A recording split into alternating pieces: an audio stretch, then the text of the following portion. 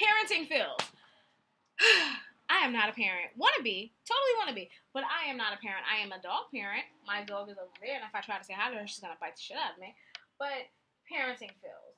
People do things that make me worried when they're with their child, and it just frustrates me because why are you not as concerned for your child's well-being as I am? Like, there have been times I read on the subway. I love reading, but there have been times where I had to put my book down because the parent is eating a McDonald's cheeseburger and the children who are 2 and 3 are walking around the platform while she's enjoying her burger. So now I have to look up from my book because one, somebody might snatch your kids. Two, they might wander into the tracks. Three, somebody might just throw your child into the tracks. I don't know that happens, but we live in New York and things are crazy. Let's just be real. So it's just like, I gotta pay attention to your kid because you enjoying your cheeseburger. What's wrong with you? But today I was in the car with my dad, and that's, anything can happen there.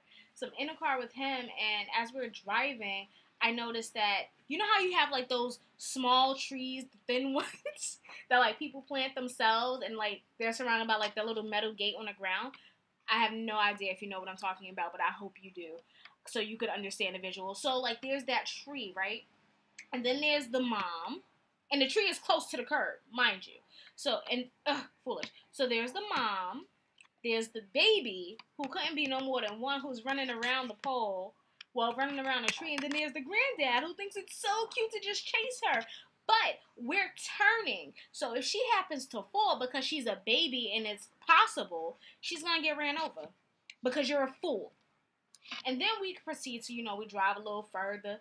And I've never understood why strollers, like, when you push in the stroller is out there. So if, God forbid, a car jumps the curb, that's the first thing that's going to get hit. So we were, like, turning into a parking lot, and there was a father pushing the stroller, but he was just, like, standing at the turn, like, at the driveway. So we couldn't turn because he was just standing there being mindless. And then the mom is just in the background smiling like, this is terrible parenting. Watch your children. Like, common sense will be to back up because this is an active driveway, so you don't need to be with your carriage right here. Things frustrate me. And I don't want to be frustrated. Like, I'm trying to be a better person. Like, I tell myself constantly I need to be a better person, but people are stupid. And they make it hard to be better. But I'm trying. Trying hard. I'm trying hard.